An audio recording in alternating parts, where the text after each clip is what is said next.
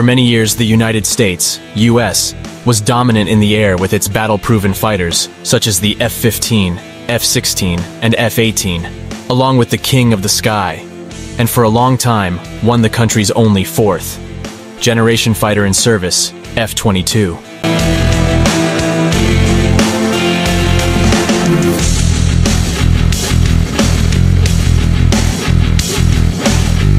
There was no serious answer for the US fifth-generation fighter from any other competitor in the market until recent years. Now, after the troublesome development of the F-35 fighter, the US wants to move above and beyond the competition.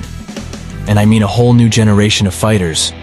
Meet the next generation of air domination, the fighter jet of the future.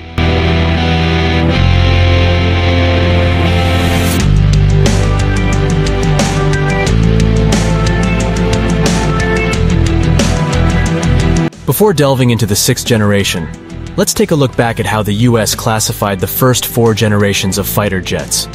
The first generation marked the advent of jet propulsion, which defined the concept of the fighter jet. The second generation was characterized by swept wings, a range-finding radar, and infrared-guided missiles.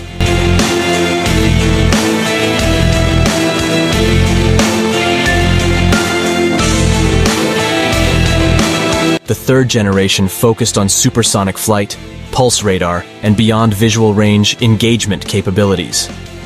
The fourth generation gained notoriety for introducing multi-role jets with fly-by-wire controls, emphasizing air-to-air combat beyond visual range and agility.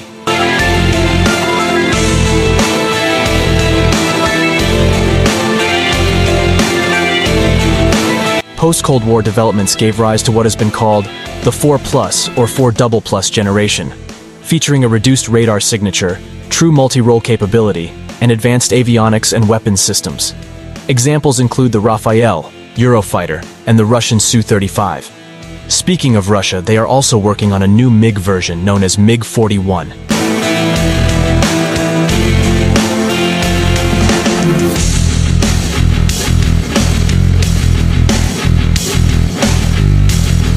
The US became the first country to introduce an operational fifth-generation fighter with the Lockheed Martin F-22 Raptor in 2005. What differentiates the fifth generation from the fourth generation is its focus on stealth capabilities.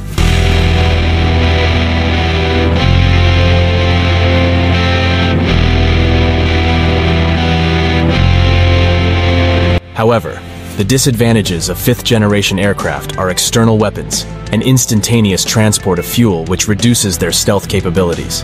Without full stealth capabilities, the aircraft can be considered a streamlined version of the fourth-generation jet, which is a significant drawback.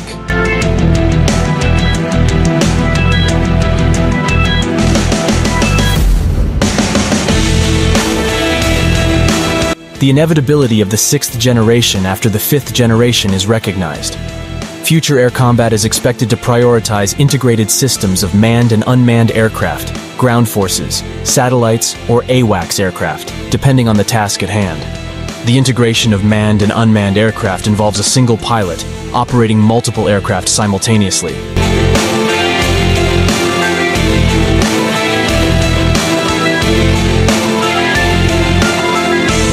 The sixth-generation fighter must meet the requirements set by previous generations, including stealth capability, supersonic speed without afterburner, and the ability to engage multiple targets simultaneously. The US Navy initiated the FAX program for the sixth generation in 2008, followed by the US Air Force's Next Generation or Tactical Aircraft program in 2010.